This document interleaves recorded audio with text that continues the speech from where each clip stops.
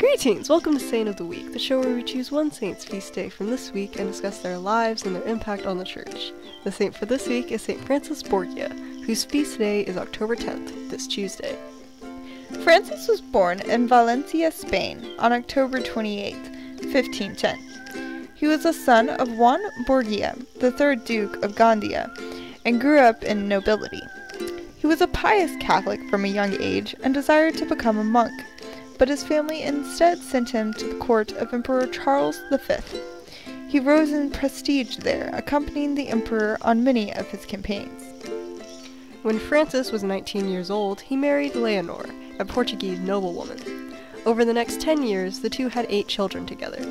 He continued to rise in court rankings, and finally, in 1543, after his father's death, he became the 4th Duke of Gandia. He lived a happy and peaceful life with his wife and children, but it sadly came to an end when Leonor died in 1546. Following his beloved wife's death, Francis decided to join the newly formed Society of Jesus, after making sure his children were adequately provided for. He passed his title of Duke on to his son Carlos and became a priest. Despite his previous high standing in society, Francis was very humble and willingly performed menial and low-level tasks. Despite his humility and his preference for seclusion and prayer, Francis' administrative skills remained clear. Pope Julius III wanted to make him a cardinal, but Francis did not want the position, and secretly left for Basque County to avoid the appointment. Eventually, however, his friends persuaded him to pursue the leadership roles he was so talented in. He became the Jesuit Commissary General in Spain in 1544 and founded a dozen colleges. Just 2 years later, Francis was also given responsibility over missions to the East and West Indies. At the age of 55, Francis was appointed Superior General of the Society of Jesus.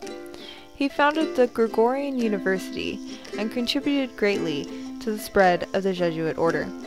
He passed away on September 30th, 1572, in Rome. He is a patron saint of earthquakes, Portugal, Gandia, Rota, and Marinia. Francis' most defining trait throughout his life was his deep humility. He was a patient and gentle man, only growing angry when others addressed him with respect, as though he were still Duke of Gandia. He was an advisor to both popes and kings, and has been called the second founder of the Jesuits. His holiness and love for God caused many to consider him a saint while he was still alive. St. Francis Borgia, pray for us. Our honorable mentions for this week are St. John Leonardi, St. Denis and companions, St. John the 23rd, Blessed Francis Xavier Selos, Blessed Marie Rose du Rocher, and St. Callistus I. And of course, there are thousands of other saints who undoubtedly have their feast days this week, but there are so many of them that there is no way we could list them all here. We hope you have enjoyed this episode of Saint of the Week. Thank you for watching, and goodbye. Peace be to you.